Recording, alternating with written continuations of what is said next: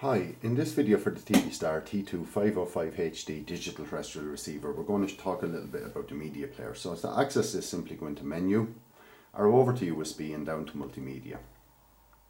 Okay, so the important thing to know about the media player functionality on this particular box, obviously you'll have to have a memory stick or hard drive or something like that plugged in with your media on it, whether it be music, photos or videos, something like that. But the thing to note, and it's very important to understand, is depending on what subset of multimedia you pick, that's the only thing that will be displayed on the screen. Okay, so if you pick the music submenu, you'll only see your music files. The same with photos, the same with movies. So once you understand that, then it's very easy after that. So we'll just pick music here for a start. And what I'm going to do basically is just press OK. So I can just see I have a little MP3 sample here, and I'm just going to kick it off there playing. So I'm just going to turn the volume up here so you can hear it.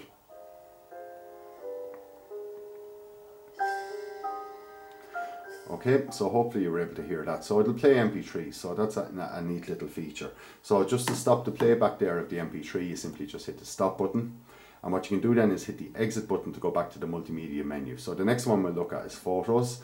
So it plays all the normal types of photos, but the most common one that people would have would be JPEGs. Okay, so you can just simply hit OK, and it'll display all your photos on the screen and things like that. And it can even do a slideshow if you have a lot of them and things like that. So I'm just going to hit exit there to get out of that.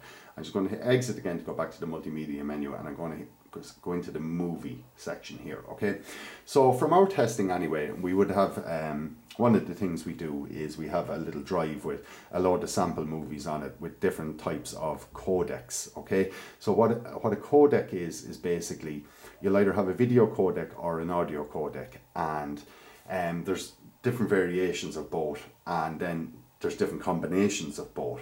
Okay, so what people generally have files of, they're generally something like AVI files, but the important thing to note is that an AVI is not just an AVI. The AVI will contain these things called codecs, so it'll have a video codec and an audio codec, and what's important to note about that basically is there's a multitude of different variations within that file. Okay, so and it may not play them all.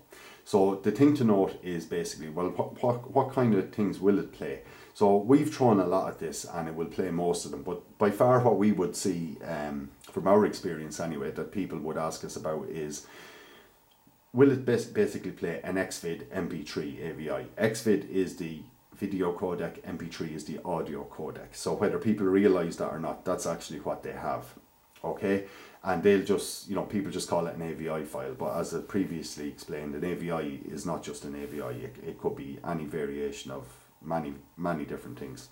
So as I say, XVID MP3 is the most common AVI that we find anyway that people inquire about. So just to play it back, we'll just hit the OK button, and you can see it there. It'll come up sort of in sorry, I hit the wrong button there. I'm just going to hit the exit button there for a second and go back in. Apologies there. So if you want to play back there your XVID MP3, just simply press the OK button. You can see it initializing, and it'll come up in thumbnail format. So what you do then at that point then is just press the red button, and it'll enlarge it to full screen.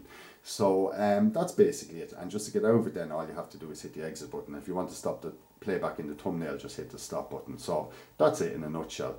And just to get back to live TV then, all you have to do is simply hit the exit button a few times and you're back to live TV. So that's a little bit about the media player on the DVB-T2 505 HD digital terrestrial receiver.